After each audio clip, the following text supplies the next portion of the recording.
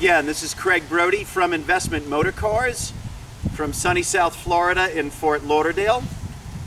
I'm here to show you a wonderful 1984 Ferrari 512 BBI Berlinetta Boxer. The Boxer started back in 1973. I remember seeing it at the New York Auto Show.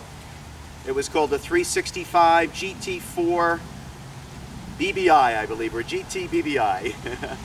Anyway, they progressed over the years. They went from carburetors to fuel injection.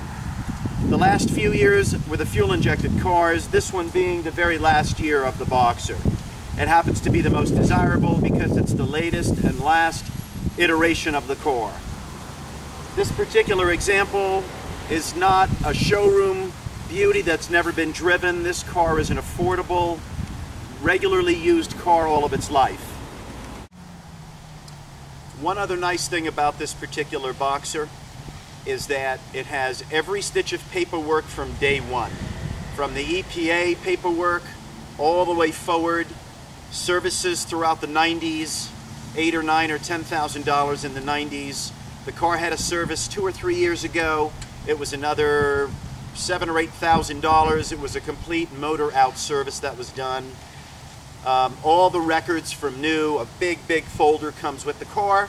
It has all the tools, it has the jack, it has the leather pouch, it has everything that you would ever want to expect for one of these, as well as it's a very user-friendly everyday car. You could drive it to work, you could drive it to shows. Not many of these cars are that user-friendly. The most beautiful thing about this Berlinetta Boxer, this 512 BBI, is when you see it closed up like this, the design of the car is just fantastic. But when you open it up, oh my, doesn't it open up just beautifully? Let's go check out the car, look at the details, and then we'll go take it for a test drive. The most beautiful thing about this Berlinetta Boxer, this 512 BBI, is when you see it closed up like this, the design of the car is just fantastic.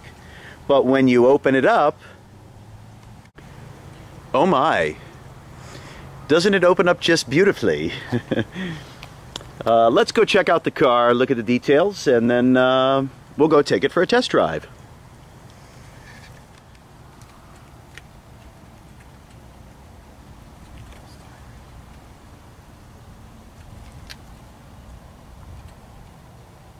Look at the red heads. That's where the name comes from. Those red valve covers are very famous from the 50s Testarosas. They continue today to be a hallmark of the motor bay. This car has the knockoff wheels. They have Michelin tires. Very good condition. Wheels are very clean.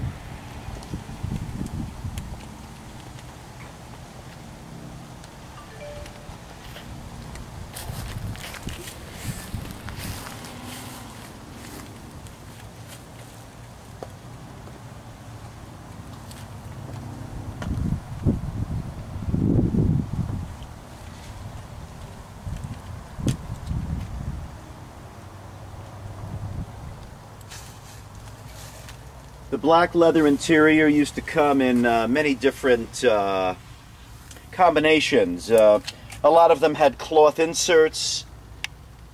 Some cars had the tan with black trim interiors. Most of the black interiors had gray inserts. This one is all black leather on the seats. The dashboard is not coming apart.